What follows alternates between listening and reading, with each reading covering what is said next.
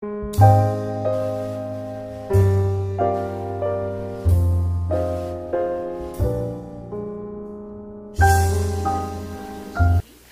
We have this fashion-related segment which is called uh, Fashionette Affairs. Okay. Okay. So, uh, clothes maketh a man. How far do you agree with this statement? I do not completely literally agree with clothes make it a man. It's your personality and how you walk in and proceed it from there. But I do believe that clothes do make an impression. You really need to know how and where to wear what. Like, it's completely uncool to wear a pair of denims in a very formal party, I feel. And at the same time, when you're going to work or you're coming to the set, it's just lame to be dressed scantily. So What is your comfort wear?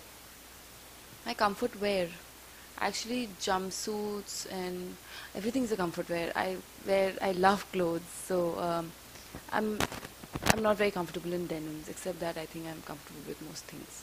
5 items in your closet you can't do without. No, there are at least 100 that I can't do without, so I can't choose five. Sorry. You don't leave home without.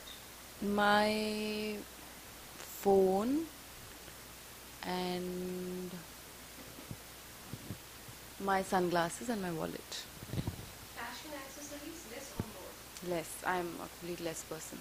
Who's your fashion consultant? It could be a friend, parents, sibling, or No, myself.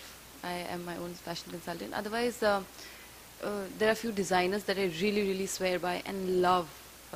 One of them being Rajat Tangri, and then there's Reza and Jerry and Neetal. And I absolutely love this friend of mine called Ruby, her clothes. Ruby and Rupali both. They wear such beautiful clothes. And also, yeah, Sabha Sharma. I think her stuff, some of the stuff is fantastic. So I can go on and on with the name of the boutiques. And I love Attic in Bandra. So do you simply follow fashion or make your own fashion statement? no, I don't think anybody can follow fashion. I think it's too much hard work just to see something, then remember, then copy, or go by looking for the same dresses in every store. No, I just wear what I really like. And of course, you kind of know what is in at that point of time, so you make a few changes and wear stuff like that too. But I'm my own person.